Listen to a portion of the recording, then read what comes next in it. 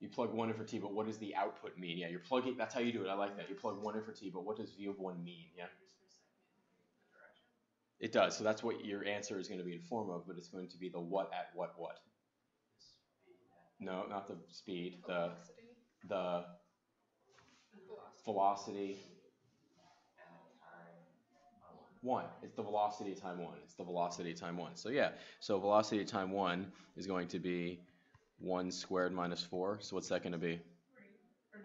Negative 3. And what's the units? Meters per second. So in this case, what direction is the person going? What? South. So it's going south because it's negative. Yep. Okay, so then it says the integral from, how do you say that out loud actually, number for B? How do you say that out loud? Can someone tell me how do you say that out loud? It's the integral of v of t from 0 to 2. So you're calculating the what under the curve, you're calculating the area under the curve from 0 to 2. So if you do the area under the curve of the velocity function, what are you calculating? What are you calculating? Yeah, if you're calculating the area under the curve of the velocity function, what do you end up getting? What does that represent? No, that's the derivative of velocity. If you do the area under the curve of velocity, what do you end up with? The distance, the distance traveled. Yes, I need the complete sentence here. The distance traveled. And I'm going to put a little asterisk there. It's the distance traveled as long as the distance is positive. So we're going to check something here. So when you do this out, what did you have to use? If I said n is 50, what do you have to use? Yeah, do not do that by hand. Do not do that by hand. Do not do that by hand. Do not do that by hand. That'll be a complete waste of time. So when you're doing this on your calculator, you're putting in the function t squared minus 4 with n equals 50. With n equals 50. And then going from what to what? 0 to what? 0 to 2. Oh, I got the negative, thanks. And then how many rectangles? 50? It's minus 4, thank you. So take a look at this, everybody. When you plot this, yeah. Isn't that like incorrect? How far have I traveled? 10 million miles. If I go 10 million miles to the left and 10 million miles back, how far have I traveled overall? Like how long has my journey been? 20 million miles. But where am I compared to where I started? 0.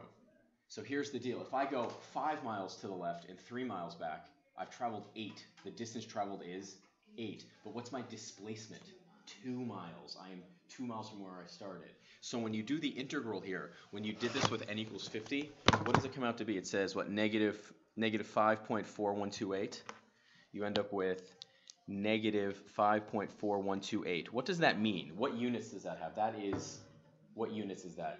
Meters, yep, meters. And so that means you've traveled which direction? South, exactly. South. Now let's say I extended this. What does this velocity graph goes up, right? So if I started calculating rectangles now, are they going to be above the x-axis or below the x-axis? They're going to be above, so you're moving because you're moving to the north. You're moving to the north.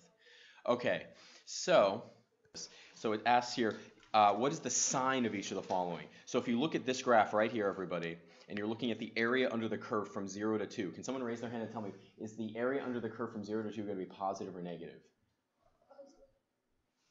Positive. That area right here, this area right here is right here, that is above, it's going to be positive. Yay. What about from 2 to 4? Can someone tell me from 2 to 4? Raise your hand. What is it from Nasa? What is it from 2 to 4? Negative. Yeah, it's right here, which is going to be negative. Exactly. So let's call that one negative. What about from 0 to 6? Can someone come up with an answer for 0 to 6? Why is it negative, Caleb? Because the displacement on the bottom is bigger than on the top. Correct. The green is bigger than the blue.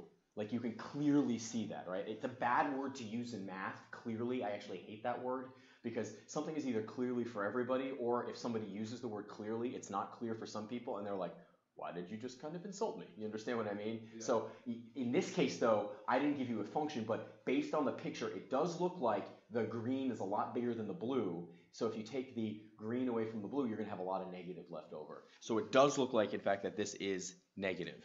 It does look like it's negative. But if you have the function, you can be sure about it, especially since we have these calculators. Now, it gets a little tricky. So let's say, for example, I asked you, what about this one, Caleb? Let's say I asked you for the integral from like 0 to 3.5 of f of x dx, and I asked you for the sign. What happens if I ask you from like 0 to 3.5? What would you say? Could you clearly come up with an answer? No. Not really, because if you go to 3.5, what am I asking for? Like here, right? And it's, you just don't know. Like, is this the same area as that? Is this bigger? You don't know. So if I ever ask you relative sizing, it'll be like clearly bigger, right?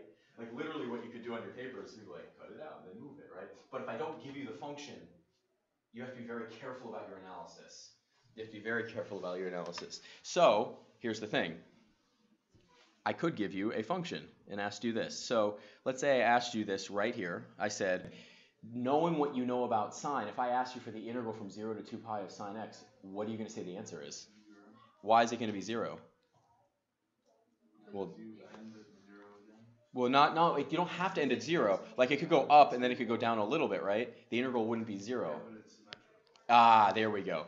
It's because the area under and the area above are the same, so therefore they obliterate each other. It's literally the same thing I just showed you right here. It's the same thing I just showed you right there. Same thing. So the lesson here in this last number 4 is just because you have a tool, just because you have a hammer, which is using the Riemann sums on your calculator or on your computer, just because you have a hammer doesn't mean you have to use it every time. Like if you know about the symmetry of sine, everybody go like this, yeah. So if I ask you for the integral from 0 to 2 pi, you're going to say it's what? 0. Exactly. You're going to say it's 0.